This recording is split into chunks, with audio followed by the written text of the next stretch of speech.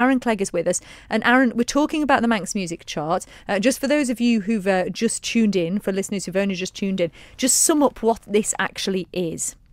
So this is an attempt to get everyone who's making music locally a few more plays and a little bit more visibility, just by compiling everyone down into one chart. And there's not really an awful lot of difference between being at the top or the bottom of it. But you know, we've seen people, like, when they've been on your show, have like, you know, good results. Yay, I'm making a difference. Yeah.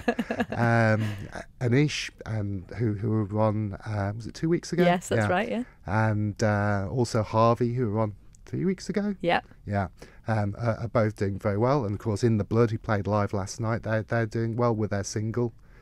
So that means that basically when people are hearing them, whether it's on this show or wherever else, they're then going to Spotify to listen further, and that then pushes them up the chart.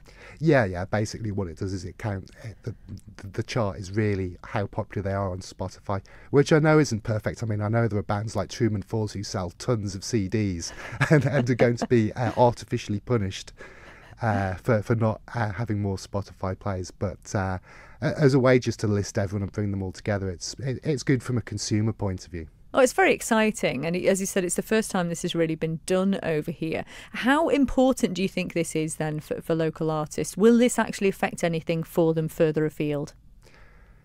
Well, it depends how far it goes. I mean, we are our own little nation state, so we should really have our own chart.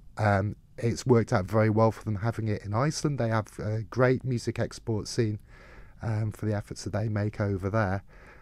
So, you know, it's only a fledgling thing. It's 2 weeks into its run. So, you know, we can see that bands are actually picking up hits on Spotify from the list, and hopefully it is doing them all some good. And, you know, once you've got a chart, we could maybe have a chart show podcast in the future. And of course we could have our own local version of Smash Hits. Oh my word, with more of those questions like we had from Al Bell earlier for Alice Dudley. Absolutely. I know, yeah. What's favourite colour? I mean, this is exciting, but if there's someone listening who is a local artist or resident on the island and wants to be on this Manx Music Chart, so essentially in order to get on it, they basically need to get themselves on Spotify, is that right? Yes. Yeah. And do they have to sort of, I don't know, tag themselves somewhere to say they are Isle of Man so it registers? The best thing to do is just send me a message at Manx Music Chart on Facebook, and I'll add them in. Fantastic. Well, I'm very excited to see how this develops. We mentioned that sometimes when bands and artists get played on this very show, it can affect their standing on the chart.